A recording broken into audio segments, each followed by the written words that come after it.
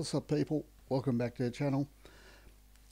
Well, after managing to get through the last video I recorded, which will be up in a couple of days, it's just spending its time being a early access on my Patreon for now.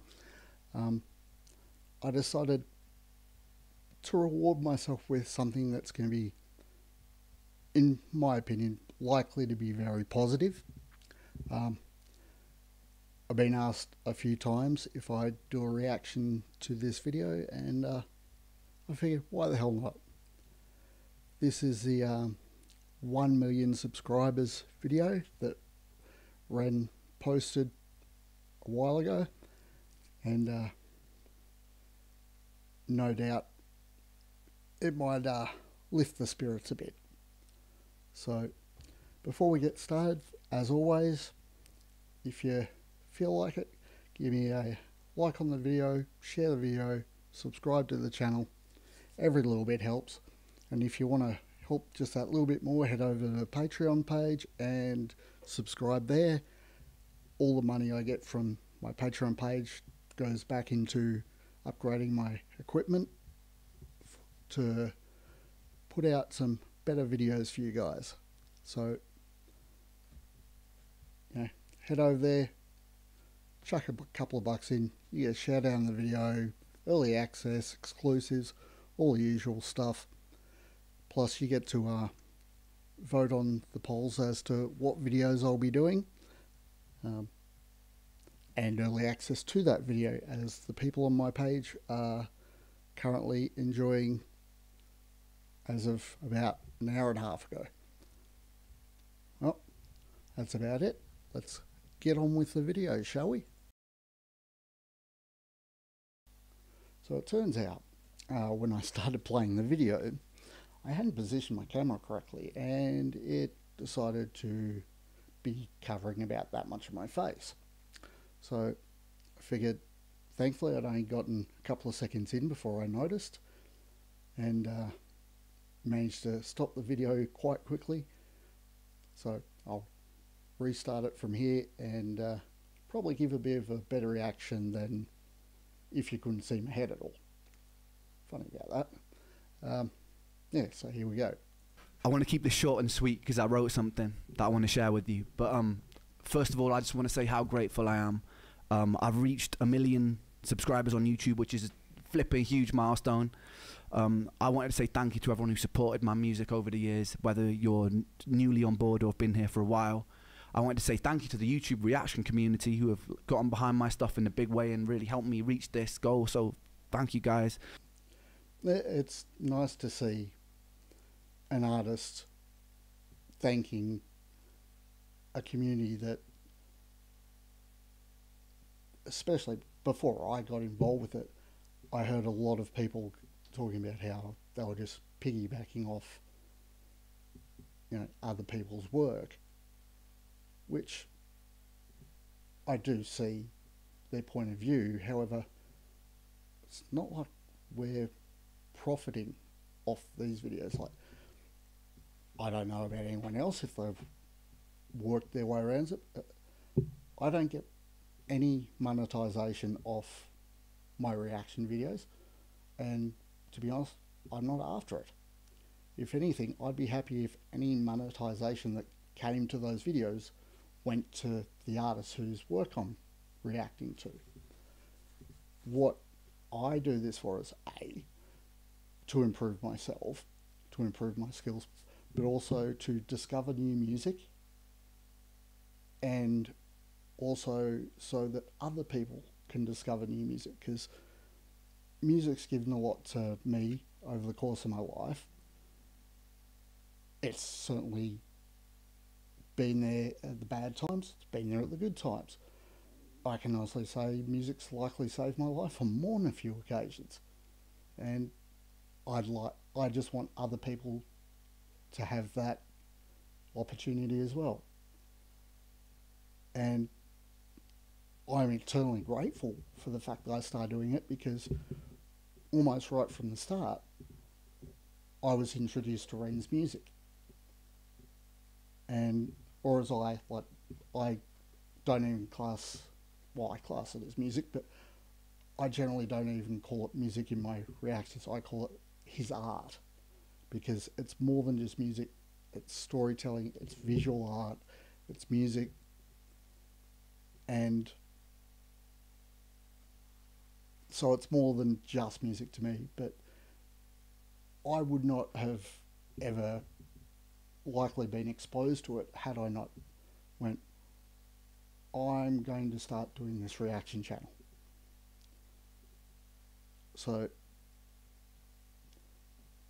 when it comes down to it, I also think everyone else in the reaction community, regardless of what they react to, and to the artists themselves, and to Ren for actually speaking his mind and embracing a community that a lot of other artists don't. So thank you very much, Ren.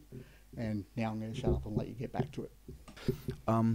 Yeah, I wanted to read this passage that I wrote about success. It's too much for me to remember right now, so bear with me. But yeah, success to me means that I have a responsibility that transcends me. If I have a platform where people are paying attention, then I feel like it's my duty to make that count. It's far more important than my aspirations with music and what I could personally gain. There's a saying that stuck with me recently, which was a rising tide lifts all ships. I love that quote. I always have. So many people are so focused on what they can do to get ahead that they don't realise that if we all help each other, we can all benefit. It's so true, and you know, it's something I've been trying to impress on the people in my music scene where I'm from, and thankfully it's in a really good place at the moment. But it's really good to see other artists with that point of view. No wonder I like his work. Somehow, by finding success for myself has meant that I can find success for the people around me, and that makes me feel very rich. I'm in a very strange position right now where I owe much of my success to the most destructive force in my life, which has been the turbulence of my physical and mental illness. The thing that has by far brought me the most pain has been a source of constant inspiration, which ironically led to creations which brought me the most joy. Creating art which means something to somebody else and can potentially be a companion to somebody else in the dark justifies my own pain, and I desperately needed that to be justified. There are a lot of people alive today who live in the dark. It's a place that I'm very familiar with. In the peak of my health problems, I was severely underweight. All my meals had to be restricted and blended, and I was so tired that I couldn't participate in life. I couldn't socialize, I couldn't watch films, I couldn't read. My bones constantly hurt. Even standing in the shower was excruciating and exhausting. And this went on for years, with no answers. Nobody could have ever convinced me during that time that my pain and suffering would be a source for something good, because it felt insidious. Nobody could have ever convinced me that something constructive can come from hurting every day. But I'm here to tell you that if you are hurting every day, don't be afraid. One thing I know to be a certain, to be a constant law of the universe, is that life is inconsistent. Life is beautiful and life is hideous. Life is kind and life is cruel. Dancing inside this dichotomy and inconsistency makes me know that you won't hurt forever, whether that comes from resolution of what you're going through or acceptance of where you are. You won't hurt forever. You don't know yet whether or not your pain conceals gold. It definitely conceals wisdom, and it's definitely a catalyst for filling you with empathy. So stand strong, my friends, and don't let the darkness consume you, because once you know the dark and become intimate with it, you become very capable of wielding the light. You could be instrumental for changing this world for the better. There's nothing humble about shrinking or doubting yourself because you are large. You can be ferocious, and you could be magnificent. For the medical industry, who too often let people fall through the cracks, it's your duty to do better. For the people living in the light, who have either stepped out of their shadow or have never had to walk beside it, It's your responsibility to put out untainted love. Our own greed, desire to ferociously expand, and decisions rooted in self-interest can benefit ourselves in a material sense, but can be very destructive to the hive and the world around us, ultimately hurting ourselves. So we really must consider that if we're going to step into a bright future. As humans, we have an incredible potential, and it would be a shame to throw it away. So community, humanity, and changing our relationship with the natural world so it leans more towards homeostasis must be a priority number one. If you're watching this and there's a knot tied up in your stomach with bitterness, anger, or hatred for your fellow human being, be with it, feel it, understand it, express it, and then let it go. You're hurting. Give yourself love, forgive yourself, and then project that love outwards, and the anger will pass. We have a decision in every interaction to tilt the world towards heaven or hell, towards Jannah or Jahannam, utopia or dystopia, and some people's ideas of heaven will be another's image of hell. So tread carefully, but treat those differences with respect. Tapestries are made beautiful because of the variety in the sum of their parts.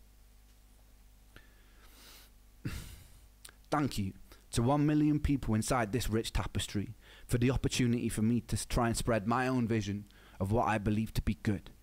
And thank you for justifying my pain. Thank you. I love you.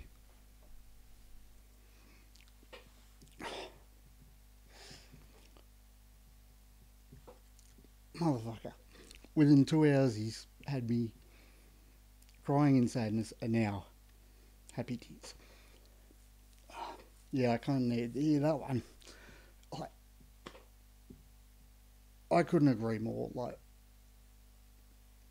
it's so good to see artists and just people in general whose first thought is looking out for the people who need it.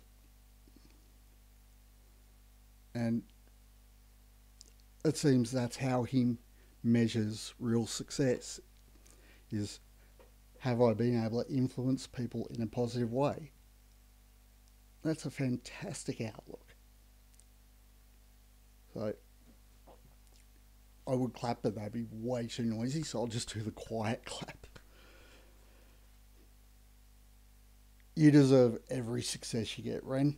That's all I can say.